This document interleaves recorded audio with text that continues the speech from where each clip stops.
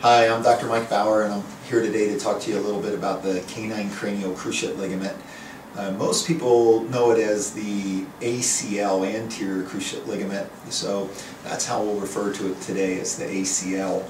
And it's a very common injury in humans. It's also a very common injury, probably the most common injury we see in veterinary orthopedics, small animal orthopedics, to be specific. And the first thing I'd like to do is talk a little bit about the anatomy of the ACL, and I have a couple different illustrations. One is I have this model that I'd like to show you. So this is a plastic model that I'm going to kind of show you how it would sit on my knee, and it would sit on my knee just like that. And a couple of anatomy points is the bone above the knee. This one is the femur. The bone below the knee is the tibia, and an important concept is the top of the tibia is the tibial plateau. Now we'll try to zoom in a little bit more on this. And again, the femur is above the joint, the tibia is the bone below the joint, the top of the tibia is the tibial plateau, which will come into a lot of discussion as we go on. The ACL sits between the two bones and connects the two bones, and it's that thin ligament that I'm touching with my little finger that stops that motion in the joint. And then within the joint are two shock absorbers, each one called a meniscus. So I have one more an anatomic illustration on the computer screen here, so I'd like to show you. And in this, once again, we see the tibia below the joint, the femur above the joint. The tibial plateau is the sloping line that we see on the illustration, and then the ACL is labeled on the illustration, and in this illustration the PCL is shown as well, and that represents the posterior cruciate ligament, or PCL. So that's the quick anatomy review, and so what I'd like to go to next is kind of mechanisms of how the canine ACL tears. The biggest question on everybody's mind is why so many dogs are tearing their ACLs. Of course, you as a pet owner want to know that. Me as a pet owner, I want to know that too, and as a veterinary surgeon, I want to know that. And we don't have a straightforward answer. We've looked at all types of issues on weight and size and conformation, breed, and we're not coming up with clear-cut answers on underlying common denominators. But we do think that dogs tear their ACLs by chronic biomechanical stress. Unlike a human tears their ACL with athletic trauma as acute, quick injury, and dogs we think happen little by little over time. And a lot of that has to do with the anatomy in dogs versus humans, and I've got my knee pants on today. So first let me show you a human knee. And in humans, the top of the tibia is pretty level, maybe 4 to 5 degree slope, but pretty level. And the way that we tear our ACL is a football player hits us from behind, the tibia thrusts forward and stretches and acutely tears the ACL. On the other side of my pants is embroidered a canine stifle joint, and the big difference is in a canine stifle joint, the tibial plateau slopes down and back. So when dogs bear weight, they do this chronic little sliding motion, and that little sliding motion puts the ACL under chronic biomechanical stress, and we think that is a key component to the reason why dogs are tearing their ACLs. So that's the difference between humans and dogs in the mechanism. I've got some arthroscopic photos from 4 different patients that kind of show that progression. And so the first one's a normal ACL that I'll show you. The first is a normal ACL, and it's a nice broad ligament with tight fibers. The next is a ACL that has become loose. It's degenerate. It's starting to fall apart. You can see when I push on it with a probe that it is soft, and that should be a really dense ligament if normal. And we think that progresses into actual fibers tearing free and this would represent kind of the classic partial ACL tear with fibers free, and we think that then goes on to a full-blown out ACL, which is what we see in this patient. It almost looks like a mop head that's been ripped in half with all the big fibers. And so, to summarize, we don't have an exact reason why so many dogs are tearing their ACL, but we think the common denominator is this chronic biomechanical stress. And that's one reason that when we think when a dog starts to tear their ACL, they are virtually always go to full tear. In fact, there's no documented case anywhere in the literature where an ACL is starting to tear in a dog and it stops tearing and heals. We think that doesn't happen because of that chronic biomechanical stress. That sliding motion that creates that biomechanical stress, that's also why dogs don't do well with an ACL tear that's not repaired, because as they bear weight, they slide on the tibial plateau.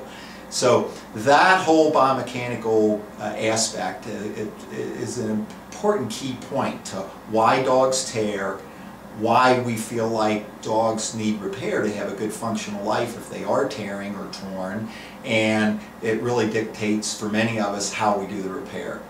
So from that, let's move on to the clinical signs you would expect your pet to have, your dog to have, if they tear their ACL. So regarding the clinical signs that we see in dogs with ACL tears, it's quite variable. I mean, quite a few patients will be completely non-weight bearing or barely touching their foot down. That's not atypical. Some dogs will have a subtle lameness. It all depends on what degree of tear they are in at the moment.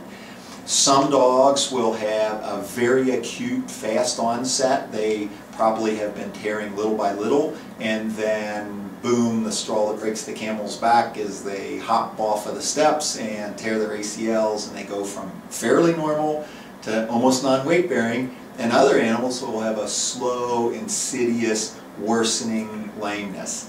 One thing that dogs do clinically when they have any degree of ACL tear is they usually will sit with that leg to the side.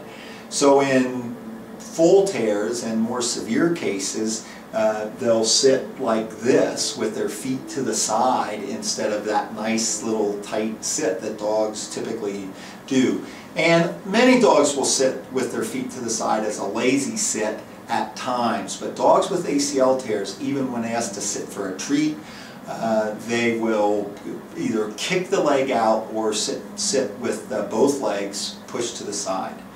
So that's the most common clinical signs that we see. Let's go ahead and figure out then how we make that final diagnosis. The way that we diagnose ACL tears in dogs involves a couple modalities. For example, palpation is what we usually start with. So during clinical examination, we'll actually palpate the joint for instability. That instability is often referred to as cranial drawer or anterior drawer, and some patients will have that. But the majority of dogs that tear their ACL actually won't have drawer because there'll be some different version, some different level of tear, not fully torn, and their knee will still be stable even though they may be very, very lame. And in chronic tears, they develop so much fibrosis and scar tissue around the joint that we don't feel cranial drawer as well. So that is one of the things we do, but that's not a real accurate way to diagnose ACL tears. We look for joint swelling on palpation, and that helps us to increase our level of suspicion that an animal does have an ACL tear. We often use radiography, x-rays, and it's very helpful in a tentative diagnosis of an ACL tear. There are certain changes that we look for on an x-ray that increase our suspicion. Ultimately, the gold standard for diagnosing an ACL tear in a human and in dogs is arthroscopy. And so all animals that are suspect for an ACL tear the first thing we should do is an arthroscopic exam, and we do that at the onset of surgery. So they're under a general anesthetic, they're in the operating room, but we start with an arthroscopic exam to be 100% sure of the diagnosis before we proceed with the surgery. And the arthroscopy kind of looks like this. where the scope is inserted through a small opening in the skin, and we can evaluate everything within the joint, the ACL, the PCL, the meniscus, very accurately with an arthroscopic exam. So that's the definitive diagnosis is made with the arthroscopic exam. So now that we've made the diagnosis of the ACL tear arthroscopically, now we move into the repair phase. And the repair is somewhat controversial. There are three competing techniques out there. One is a replacement technique with synthetic material. Another is making a bone cut behind the tibial tuberosity and advancing that tuberosity, called a tibial tuberosity advancement, also abbreviated TTA. And the other is leveling the tibial plateau, doing a tibial plateau leveling osteotomy, which is bone cut, and that's abbreviated TPLO. I've been at this for quite a few years and have had the experience, had the opportunity to have experience in all of those techniques. The replacement technique I've done literally thousands of. I've done hundreds of the tibial tuberosity advancements, and again, I've done thousands of the tibial plateau leveling osteotomies. And this could be a long-standing debate, but suffice it to say that with experience with all three of those, if my dog tore her ACL tomorrow, she'd get a tibial plateau leveling osteotomy, a TPLO. I mean, she's had one, but I wouldn't hesitate to do the same procedure on her other side if she tore her other side someday. And I will say the majority of board-certified surgeon colleagues that I have with experience in all those techniques feel the same way. And to some degree, it's what we're most comfortable with in our hands. But I think the tibial plateau leveling osteotomy is the gold standard right now, has been for a decade and is still right now for canine ACL repairs. And I have a little illustration on how that works. And this is the same illustration that we had before, looking at the anatomy. And so again, the ACL connecting the femur to the sloping tibial plateau. Now during weight bearing, the femur slides down and back, and that creates this stretching motion that pulls and tugs on the ACL. And so that's the mechanism. So arthroscopically, we clean that up, and once we're finished cleaning that up, then with a very specific bone saw, we make a slick cut, do the rotation, and fix a bone plate into position. The bone heals wonderfully, and of the many thousands of TPLOs that we've done, we've never had an osteotomy not heal well. And bone is the best healing structure in the body. All tissues in the body, connective tissues in the body, for the most part, heal together with scar tissue. But bone doesn't. Bone actually grows bone across a cut or a break, in this case a cut. And it goes back to nearly or as original strength. So now let's talk a little bit about postoperative care after, in our hands, a TPLO and long-term prognosis. The way that surgery works in this practice is patients are able to go home the day of surgery because they get an epidural. They're under a general anesthetic. Anesthetics these days are very, very safe. And when they're under the general anesthetic, they receive the epidural to deaden the nerves that go to the knee, so we can use less anesthetic, and then they're able to go home that evening. So we move from x-ray and epidural into the operating room, do the arthroscopic examination. If all of that fits, then we open the skin about 4 or 5 inches in an average size lab to do the TPLO. Surgery takes about an hour, which is about an average amount of time for that procedure. Then from there, they end up back with mom or dad during the final phases of recovery, and usually leave the hospital a couple hours later. That evening, our patients are usually comfortable. They're virtually always comfortable, sleepy. The doctor calls you the night of surgery to check on your pet, and here at CCO, the clients are all given the doctor's own phone numbers as well.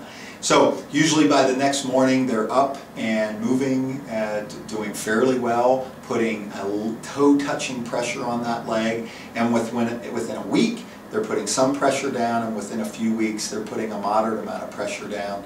Usually by the 6 to 8 week range they're doing really well, but it takes about 12 weeks for the total healing. The biggest post-operative problem with ACL tears, whether it's a human or whether it's a dog, is that animals and humans without ACLs have a tendency to develop some degree of osteoarthritis. We feel that the TPLO minimizes that effect over any others, but there still is some development of osteoarthritis. There is a misconception that the TPLO actually causes arthritis, and that's absolutely not true. It's a progression of a joint that's missing their ACL, and again, we feel that the TPLO minimizes that. Unfortunately, about 40% of dogs that tear one side someday tear the other side, and we feel that that number is also diminished to some degree by giving them the best leg we possibly can, and in our hands that's via the TPLO. So overall, patients that have had TPLO or the ones that have had TPLOs, right and left leg, at least 95% of our clients would say they do it again. Their pet's living a fun, full, active life, chasing the ball in the backyard, going along on a horseback ride or a mountain bike ride or a run, and so overall the prognosis is very good. Thank you for taking time to watch this little video. I think I'd like to leave you with the idea that dogs that tear their ACLs really do need to be repaired. Unlike a human, some humans can do fairly well with an ACL tear without repair, but we have level tibial plateaus, which I think makes all the difference. So if your dog is showing these clinical signs, none of us want our pet to have major surgery, but to lead a full, happy life, dogs with ACL tears need repair. So whether we're able to do that for you or another board-certified surgeon is able to do that for you, it's critically important to your pet's long-term well-being. So hopefully this has been informative, and if your pet has an ACL tear, good luck. It's a fixable problem.